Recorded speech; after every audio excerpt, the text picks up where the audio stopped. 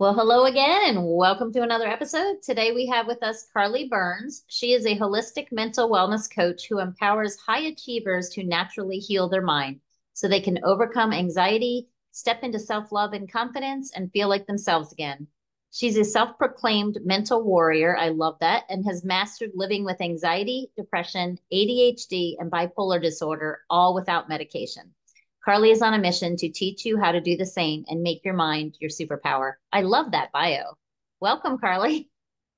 Thank you so much for having me. It's my pleasure to be here.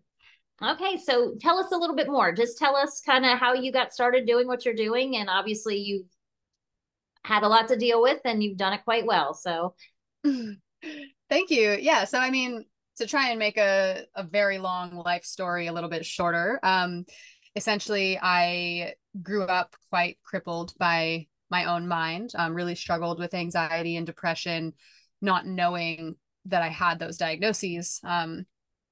ADHD as well. And when I was 19, I was finally diagnosed with bipolar disorder. And at that point, my whole world changed because before that, I had been really coping by using substances. I was very heavily dependent on cannabis and alcohol. And, I used to want to run a lot, but more with the intention of being skinny and not because I actually really cared about being healthy until I received my diagnosis. And then I was like, okay, I have two choices here. I have three choices, really. I can continue on this path that I'm on of being totally unwell and probably end up in the system and, on and off the streets, on and out, in and out of hospitals. And that's not a direction that I want to go. I can choose to take the medication that I'm being offered, or I can find a third way to manage this. So that's what I did. I went on a really deep healing journey and started really diving into the neuroscience of what it means to heal your mind, what that actually looks like in a practical sense, and then applying that and experiencing it. So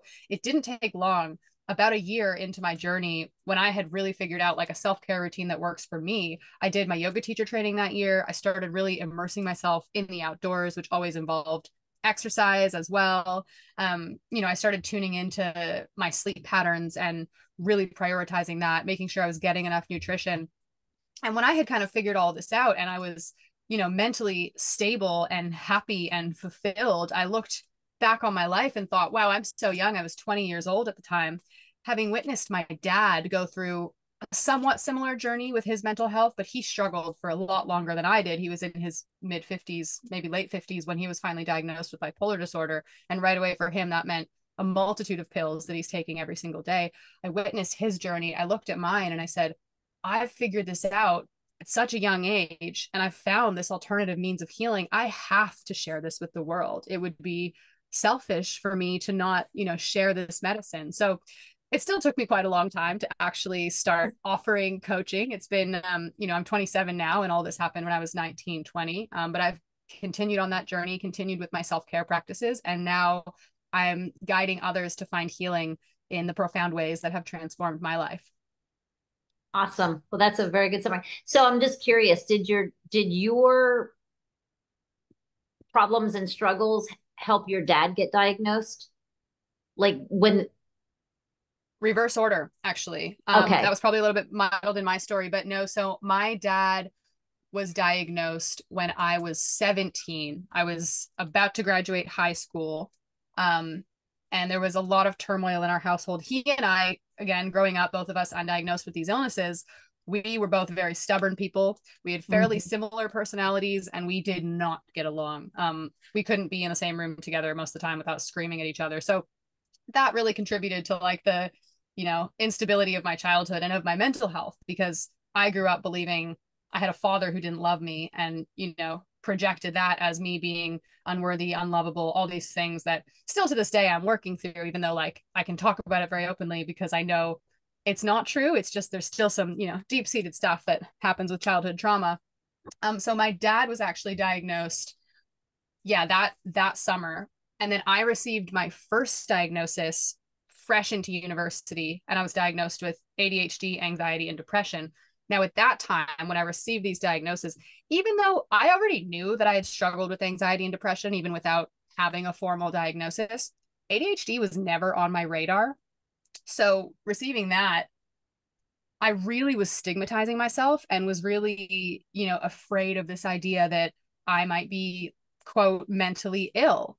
And, I did take the medication for ADHD for about a month because I felt like that was my only option at the time. That's what the doctor said. I'm 18 years old. I'm drinking a lot of booze and trying to figure out how to navigate this university thing. And it's just, it was a really turbulent time in my life.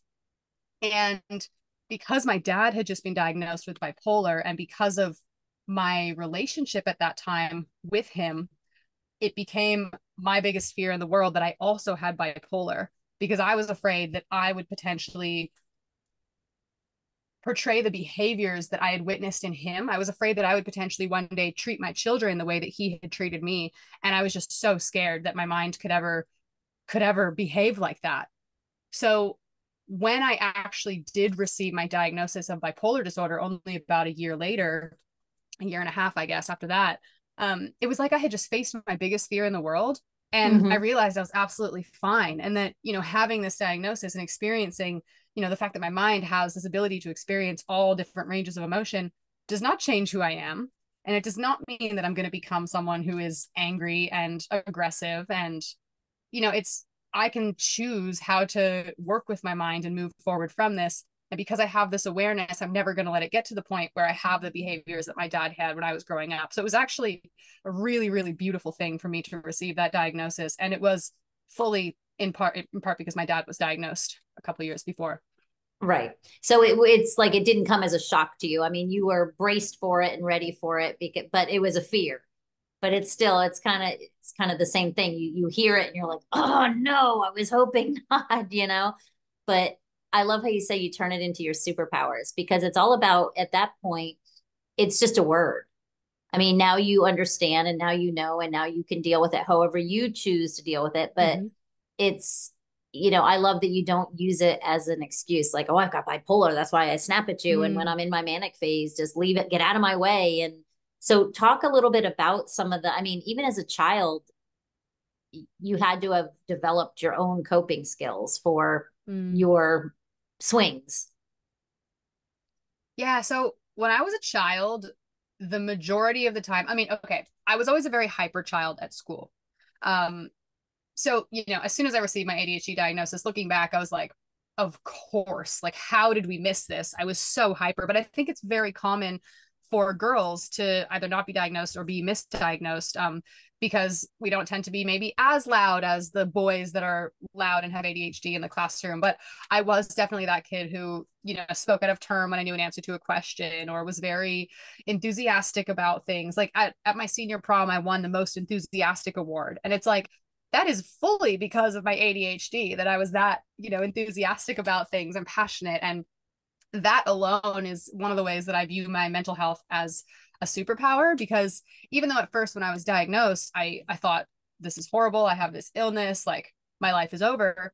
In thinking back, so much of what makes me me, so much of my personality is because of, my passion, my enthusiasm, my zest. And I completely attribute a lot of this to the fact that I have ADHD, which I don't necessarily consider a mental illness, because I'm not ill, I'm not struggling. It's just a part of the way that my brain works, and that's totally okay.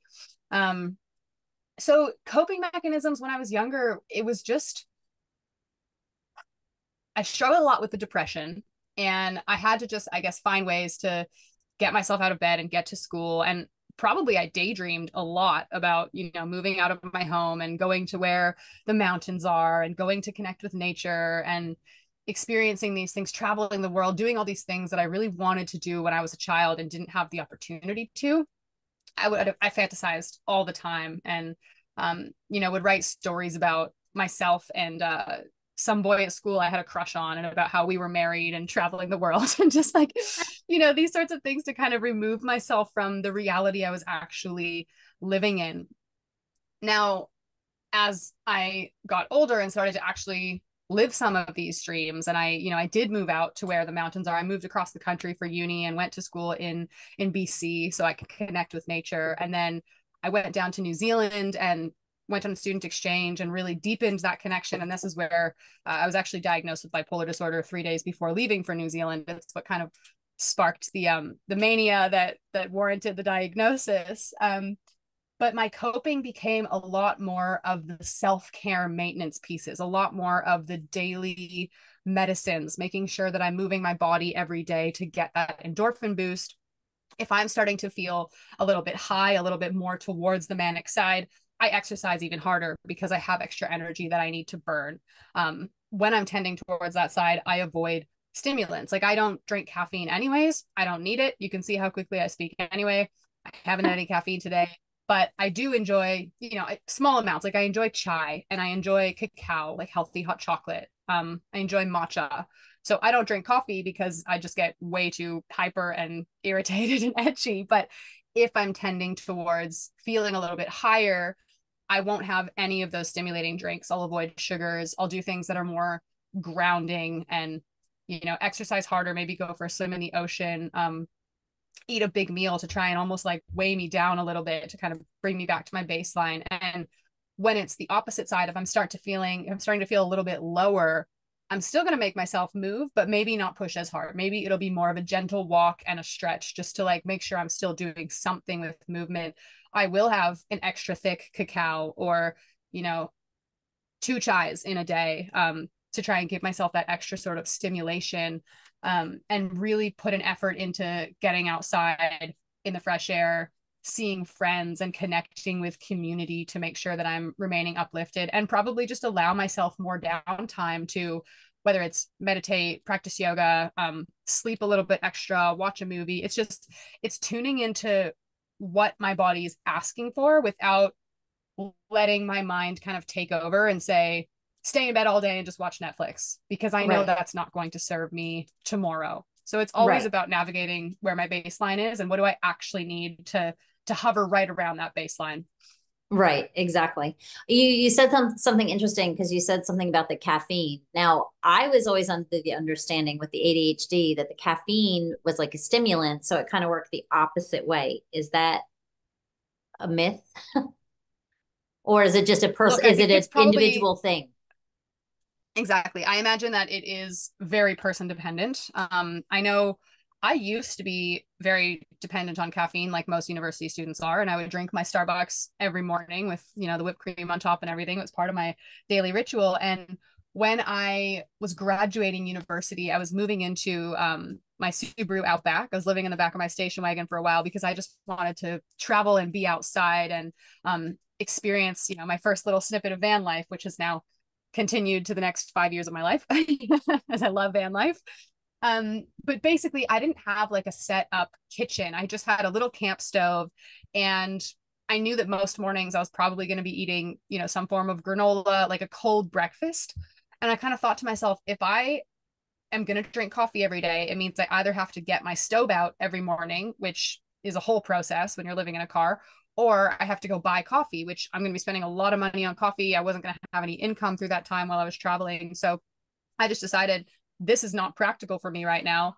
I'm going to quit coffee and basically quit cold turkey. I may have weaned myself off over the course of a week or so. I don't really remember the specifics, but I do remember that about a month after I hadn't had any caffeine, after drinking coffee for, pretty much 5 years every day straight, I was staying with a friend, and before I even woke up, she made me this like beautiful artisanal coffee with coconut milk and maple syrup and cinnamon. And I woke to this little masterpiece and was like, wow, this is so gorgeous. Thank you. Of course, I'm going to drink it.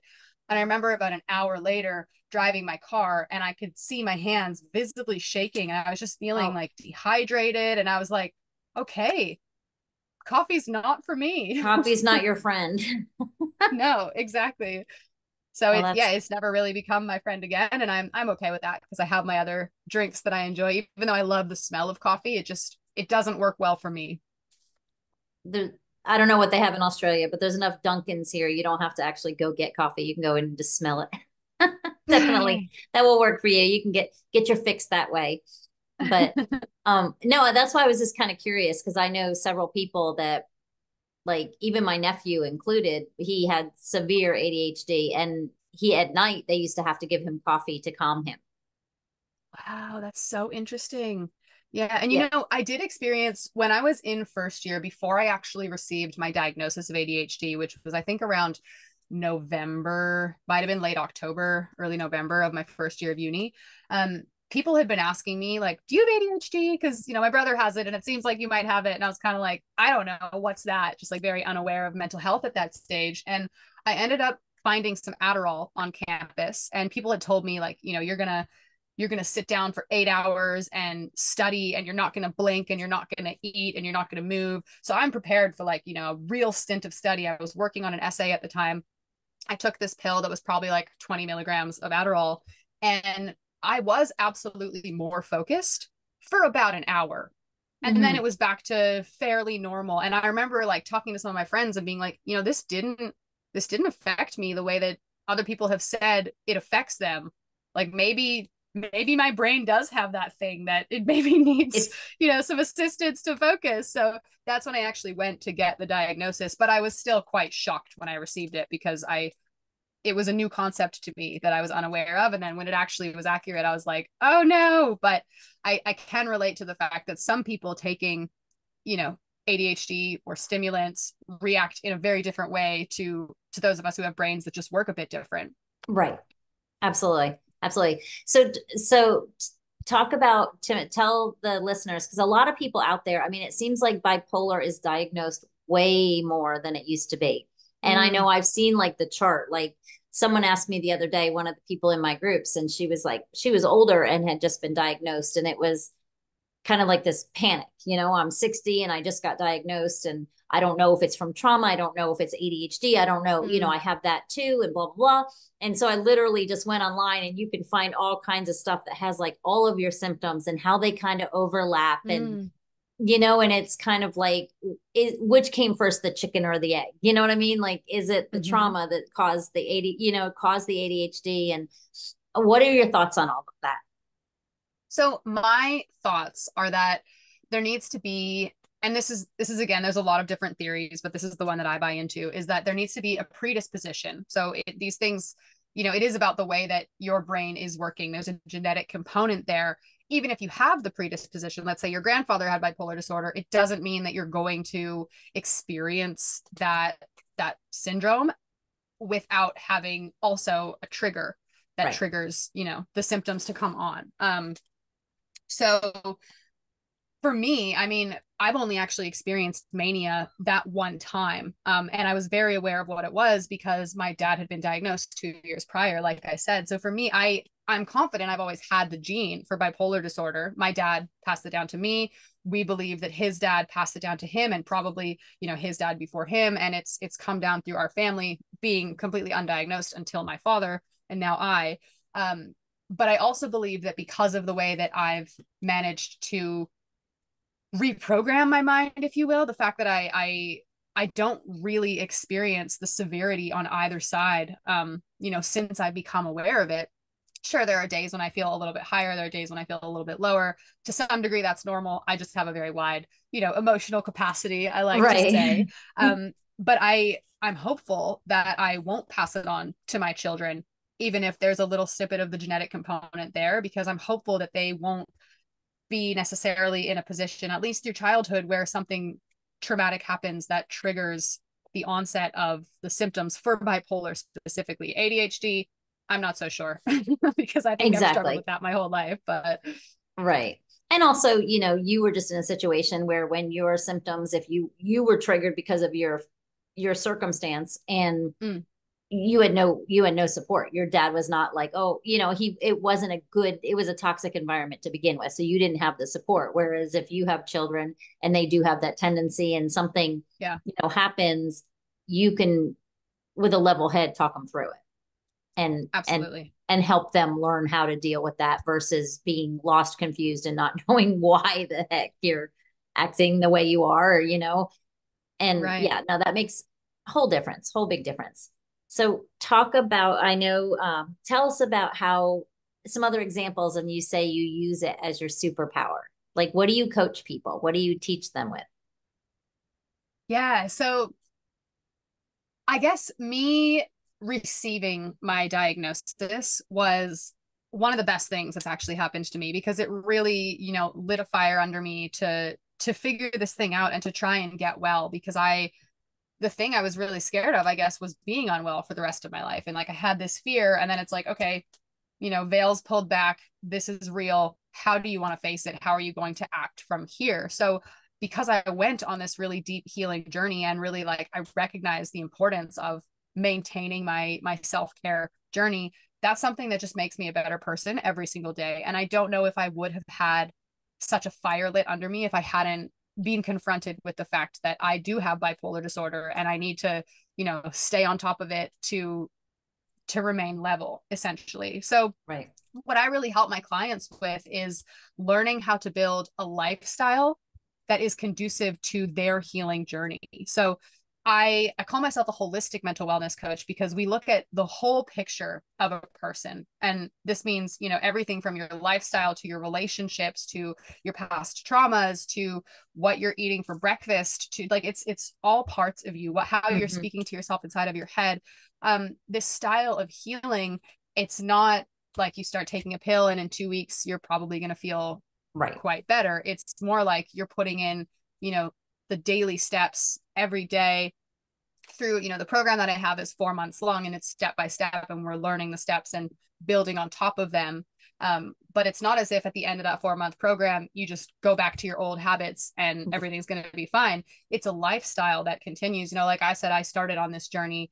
I've been on the mental health journey for a long time, but really started on this journey when I was 19, and I still maintain those practices every single day. I'm still constantly checking in with, what do I need? How can I work these things in today? Has it been too long since I've had a look at, this one particular thing? So I essentially show my clients how to do exactly that, and really build a whole lifestyle around working in the bits of everyday medicine that are going to best serve them. So give us some examples, because you said you don't take any medicine at all.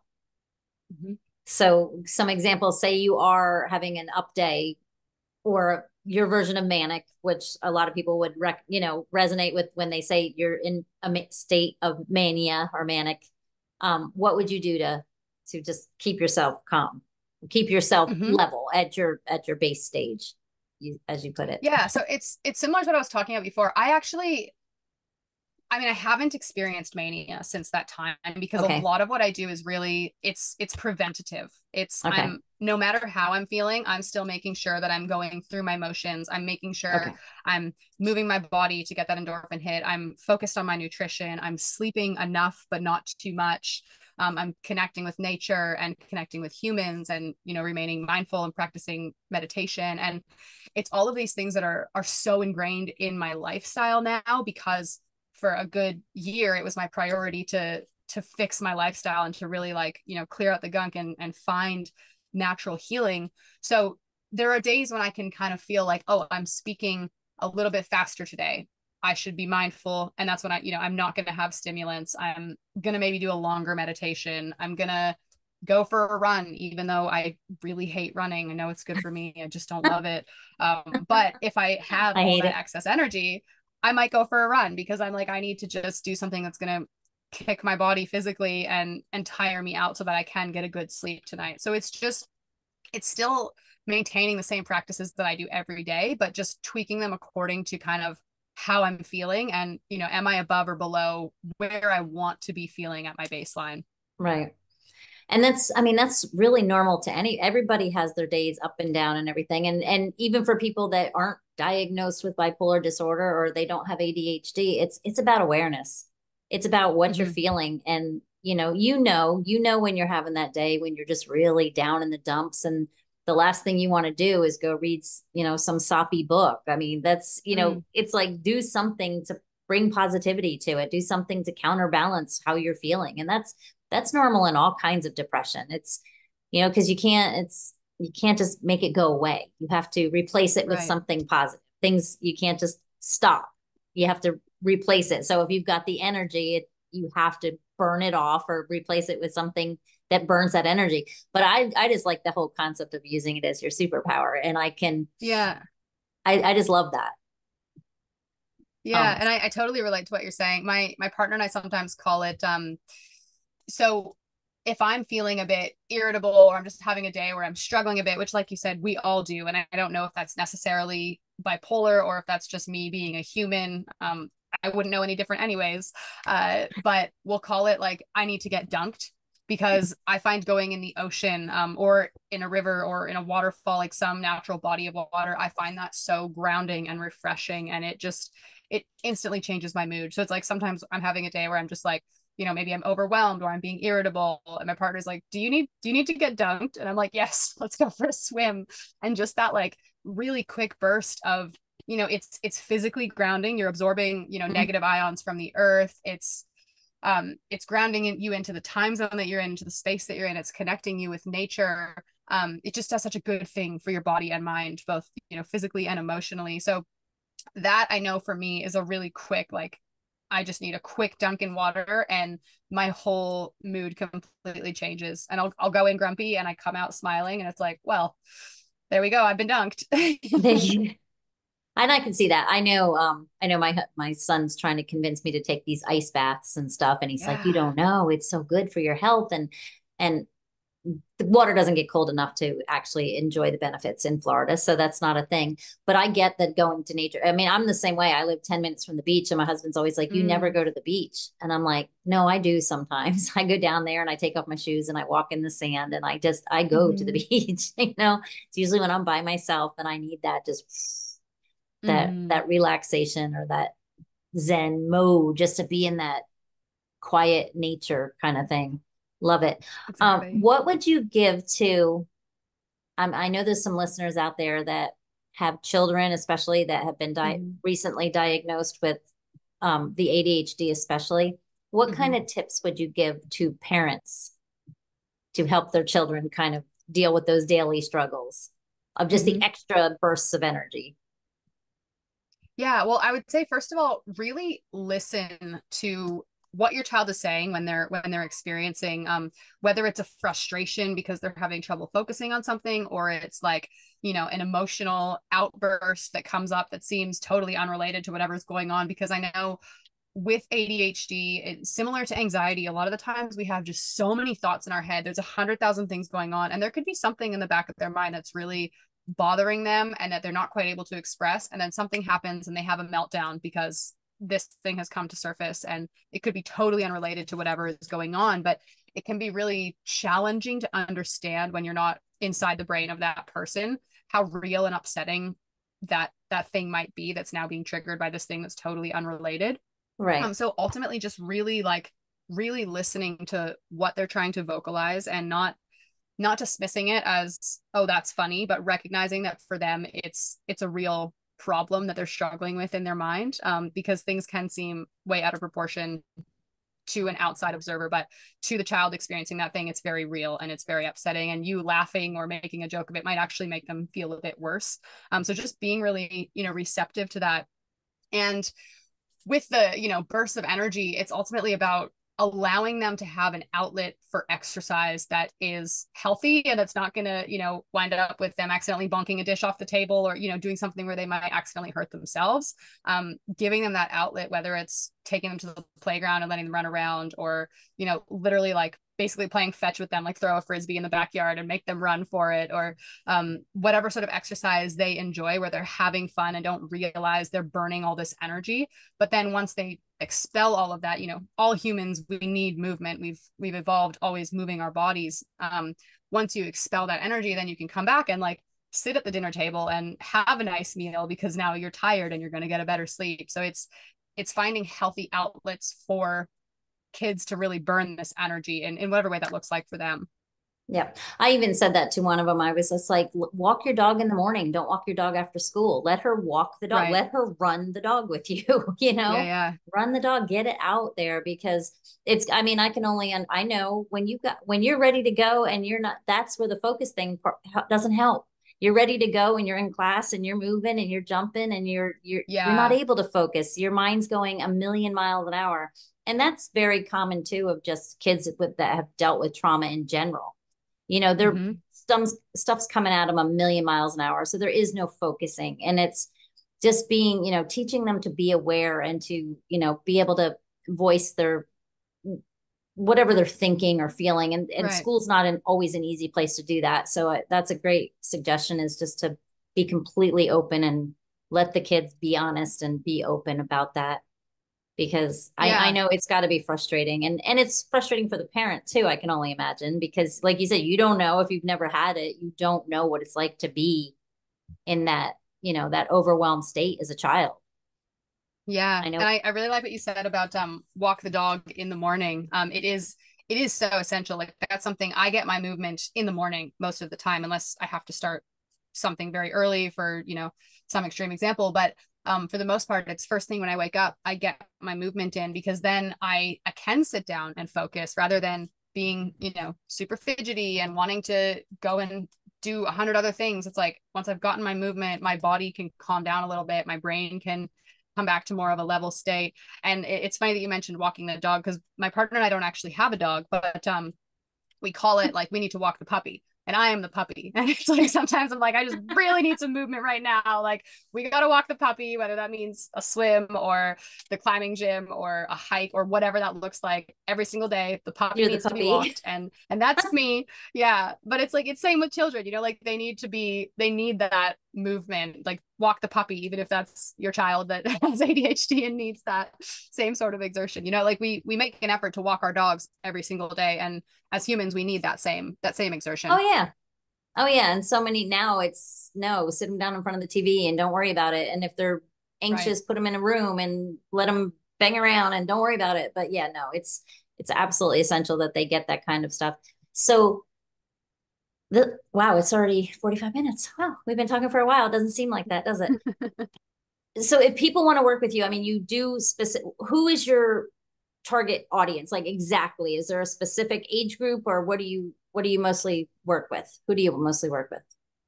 So if we're being very, very specific, I suppose it's young women, in their 20s and 30s who likely have either recently received a diagnosis and don't want medication, or they're struggling with anxiety and they're overwhelmed and they're not sure what the next steps on their mental health journey is, because ultimately they don't want to rely on pharmaceuticals, but they don't know where else to go. um, and I essentially show them how to bring this natural form of healing into their life. I do sometimes work with clients that are a little bit older, but for the most part it's young women who are having those very specific struggles and kind of coping with their mental health and needing that extra bit of support, and specifically people that are ready and willing to make changes in their life to find healing. Because if you're staying stuck in your old patterns and your old ways and you're not willing to shift, then this style of healing isn't going to work, No. because it really takes implementing and it takes doing the daily practices. But it really pays off for the rest of your life when you do take on this form of healing. Oh yeah, I mean, you can lead a horse to water, but you can't make them drink, It's Exactly. and Mm-hmm. it's like you said, it's not just a one and done. You don't just read a book or, do you have to literally implement this stuff every day and every day. It's like losing weight. I could easily go on keto and lose 40 pounds, but unless I change my lifestyle, it's coming right back and I'm no more healthy than when I started. So it's the same thing. So if someone comes to you, let's just say hypothetically, and they've just said, this is your diagnosis, this is the medicine I want you on, what would be your first step to try to avoid that medicine? Mm-hmm. So it's very person dependent. And I'm not here to say that nobody should take pharmaceuticals. Like I think it's very case by case. It's your own choice. You are aware of, how extreme or how mild your symptoms are. And also you're aware of whether or not you're willing to put in the effort every day, because let's face it, it is easier to just take a Mm, pill every day and keep living the way that you're living. But is that the way that you want to be living 5 years from now? Are you going to feel fulfilled in the same sort of patterns that you're in right now, even if your mind is maybe a little bit more under control because of the medicine?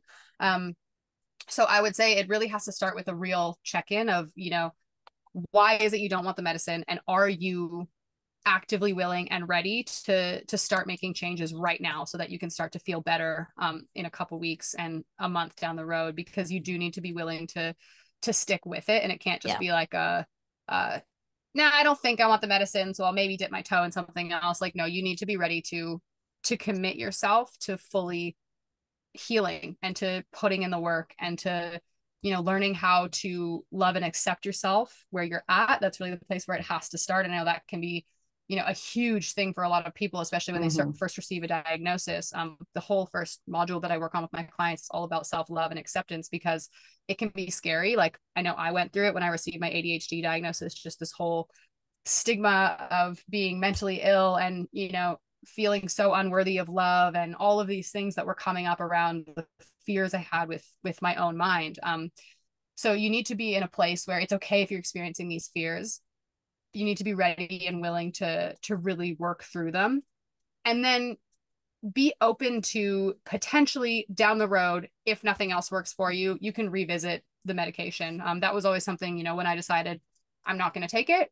I have the diagnosis now. If I need it down the road, it's there. But now, 8 years into my journey, I'm confident that I will never need it, and I can continue to uphold these natural practices. And if I turn 60 and things start to shift and I'm being a horrible grandmother and I need to revisit the medication thing, I know that it's there, but I'm also very confident that that's not the life that I've laid out for myself. So Right. So do you do anything like oils or anything, anything like that, or is massages, like what kind of things are you using besides just awareness and mind retraining? You know what I mean? Do mm, you use like essential oils to relax you or anything like that? I do absolutely love essential oils. Yeah, I don't use them right now as much as I have in the past, but like for sure, if I'm feeling a bit anxious in the evening, I will use some lavender and put it on my wrists, put it on my pillow, put it on the bottom of my feet.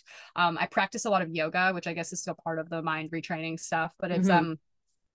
there are I would say there are a lot of things that I do that are just kind of my regular routine now. Like, so much of my routine is built around being outside in nature, moving my body, nourishing my body, surrounding myself with beautiful humans that I love and that love me. And it's all of these things they're so simple in practice. Mm-hmm. It's just all the things that we need to be doing as humans to take care of ourselves. But somehow they're so challenging at the same time. Like, it's simple, but it's not easy.